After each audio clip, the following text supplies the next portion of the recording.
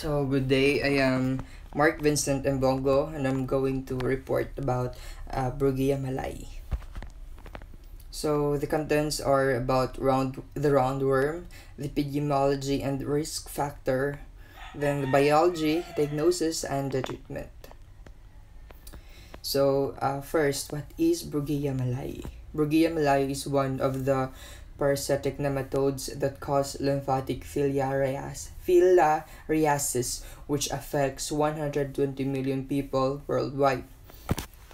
And it is transmitted by Mansonia mosquitoes. The female mosquitoes reach about a maximum diameter of 180 micrometer, and the males are much smaller, which up to 90 micrometer. So what is then it is one of the tropical diseases targeted for elimination by the year 2020 by the World Health Organization, which has spurred vaccine and drug development as well as new methods of vector control. So next is, what are the symptoms of a roundworm infection? First is that the infection and swelling of the lymphatic system. Then the primarily caused by the presence of worms in the lymphatic vessels and the resulting inflammatory response of the host. Then how is roundworm infection spread? It is transmitted by a mosquito vector. Then the mosquitoes from an open swamps and rice growing areas, and also the mosquito bites is required to establish the infection.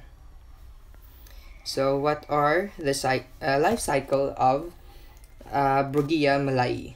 So there is duha ka stage, which is human stages and the mosquito stage. So first is that the mosquito takes a blood meal sa tao man nangipak siya. Then kaning mosquito mag-inject siya og katong larvae. Mali nang the larvae will come into adults sa lymphatics.